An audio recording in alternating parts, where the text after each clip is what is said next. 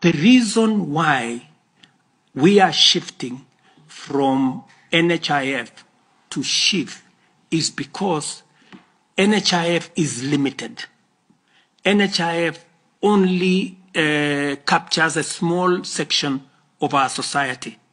It is my intention, as I made a commitment to the public, that every Kenyan must have two things: must have access to healthcare and must have access to health insurance. We must make sure that those people, even those who cannot afford NHIF, because there are many people who cannot afford the 500 we are paying at the moment. And that is why we have brought in a means testing system, so that the people who cannot afford the 500, we have now reduced it to 300 under the new program. And even those who cannot afford the 300, the government of Kenya is going to pay for them, so that no Kenyan will go to hospital, whether they are suffering from hypertension or cancer or diabetes or whatever. Either they get treatment because level 1, 2, and 3 are free, or they can go to a referral hospital and there is an insurance system through SHIF, that's the social insurance that is going to make sure that their bills are paid. So, and let me tell you, one very important addition to this program is the digital health platform.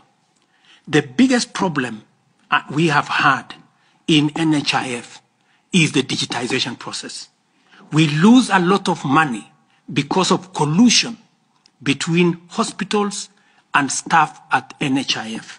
In fact, you saw in the public media that there are hospitals that have more accountants than medical officers, because they are gaming the system. We have now standardized all tariffs. There is no way you can be treated by malaria in one hospital and you pay 1,000, and treated for malaria in another hospital and pay 100.